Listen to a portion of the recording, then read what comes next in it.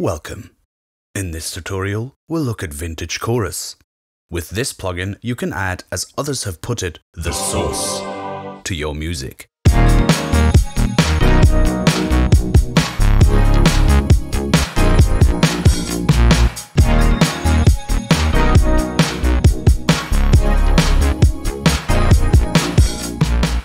On the most basic level, a chorus is a delay effect that smoothly modulates between two delay times using an LFO, creating pitch and timing variations.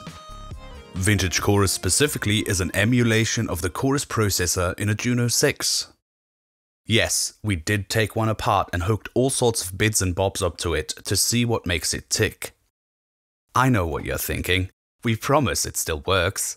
I'm sure you've seen emulations of this chorus around the internet. The hardware has two obvious modes with preset parameters that are selectable with a button.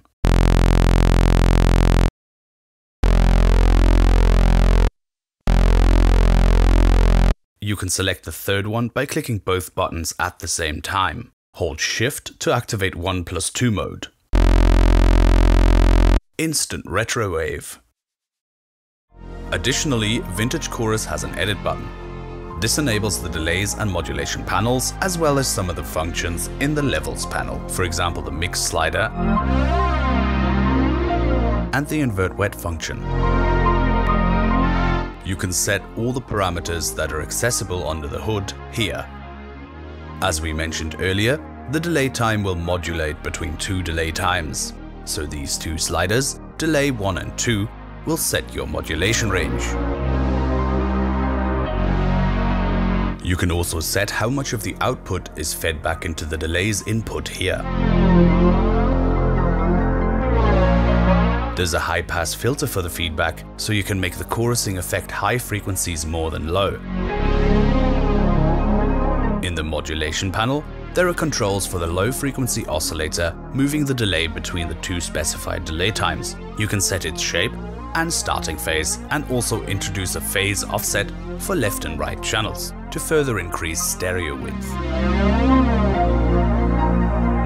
The most obvious controls here are speed and tempo sync. You can synchronize the LFO to FL Studio's BPM or keep it unsynchronized. When synced, the speed slider will snap to steps.